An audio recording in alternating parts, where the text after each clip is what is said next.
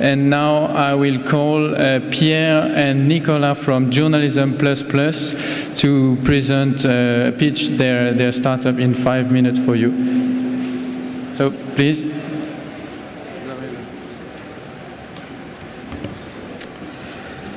Hi everyone, my name is Pierre and I'm developer at Journalism++. I'm really sorry, but I'm going to make the presentation in French. So, bonjour à tous. Good afternoon to everyone. I'd like to talk to you about one of our projects called Fuel. This is a crowdsourcing platform in Cameroon. It has to do with electricity issues. The problem, what we observed in Cameroon, is that there are many power cuts. Now, surveys have been carried out. Some say there's a power cut every 10 days. Others say there's a power cut every 3 days. Nobody knows for sure the actual situation. There are no reliable data on this. So what did we do? We tried to go find the information where it's located through crowdsourcing, asking users what the grid looked like, what the network, whether it was up or not. We wanted to use existing tools. There was nothing that we had that was available. There was Cosmo, USHID. Neither of them really met our needs. We didn't really like them, so we decided to create Fuel. Fuel is a platform, an API, which we use to gather the data. Let's talk about how it works. Fuel doesn't wait for the user to come to us. Fuel asks the users through text messages, has there been a power cut today? This is through SMS or through USSD, another mobile protocol, also XMPP, which is a chat protocol.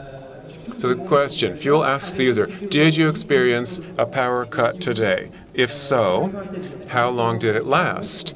So using these questions, we can really test problems, sort of do a diagnosis of these power cuts. We're testing this in Douala right now in Cameroon. It'll be tested until October 2012. Then we're going to roll this out. It can be rolled out basically everywhere, like a WordPress blog you can put on your server. It's open source. If you've got the URL to get the source code. It can also be used to measure all kinds of other things, such as water shortages or inflation or wages. Basically, any type of data you might need, you can use Fuel to get that data through crowdsourcing. It's financed by the International Press Institute, developed by our team with Tezobi in Berlin, Internet Without Borders in Paris, Wazamundi in Cameroon, and then our company called Journalism++, which is between Paris and Berlin.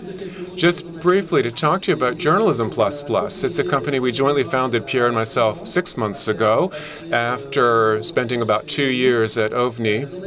Journalism++ is a company specialized in data journalism. Specifically, our mission statement is to support media, bringing them toward this marvelous, wonderful world full of data we've talked about in the last few days. We do projects such as Fuel, we just talked about, open source media, so the media can reuse these. We've got a data visualization project called Data Wrap-Up, another source, another thing financed from Germany. We're also working with AFP to do some Twitter mapping projects. We've also got assignments for training in journalism schools and established media. We also work in consultancy. So in all these various different areas, we try to support the media, help them toward innovation, support them so that they can be successful with their vision of data journalism. So feel free to come talk to us about any issues you might have regarding data. But obviously you can talk to us in English. Donc n'hésitez pas, nous restons là. So feel free, and we'll be here all this afternoon. Thank you very much.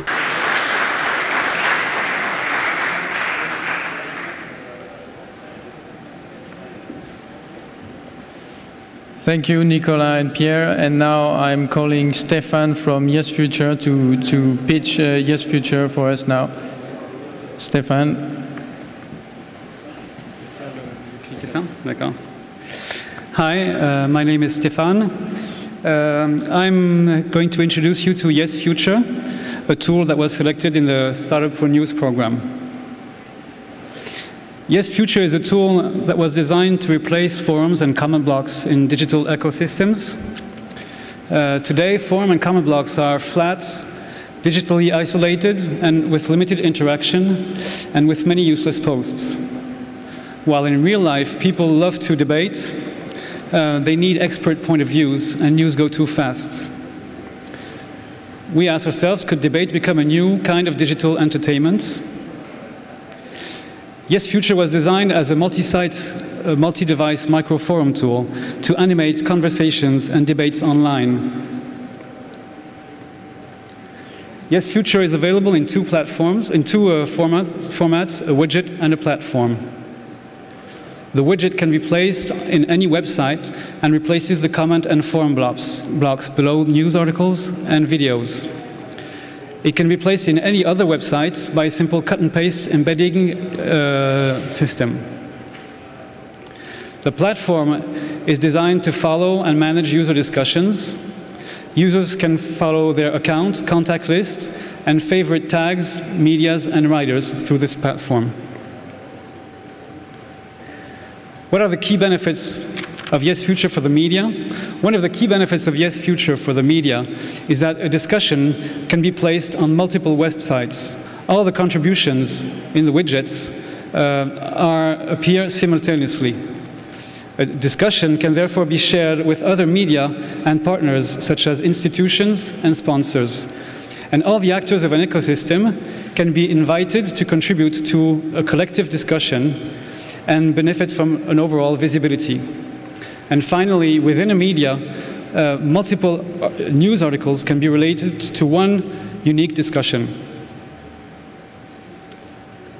Yes Future provides many functionalities to use discussion as a digital entertainment. Animators can manage the life cycle of their discussions. A 140-character boundary makes contributions more readable and usable. Users can easily follow multiple debates from their Yes Future dashboard, from their social media, and from their mobiles. And Yes Future options can be used as tool for CRM incentive and subscription programs.